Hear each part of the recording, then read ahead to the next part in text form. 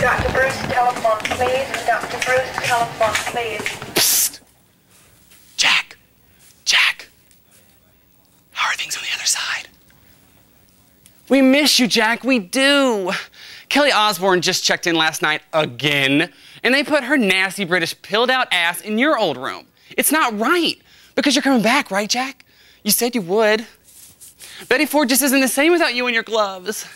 Ever since you got released, I am now forced to play charades with a girl who's got Tourette's. I mean, she still thinks I'm Hillary Duff. Ew. If you end up in the Santa Monica prison for some odd reason, tell my dad that I still think he is the most psychotic a-hole that I know. Oh, are you wearing my shirt, Jack? Are you wearing it? Let people know. Let them know my true story. And don't believe any of that bullshit in that certain magazine written by certain liars. It's a travesty. I mean, everybody throws up now and then. I mean, right, Jack? I mean, come on.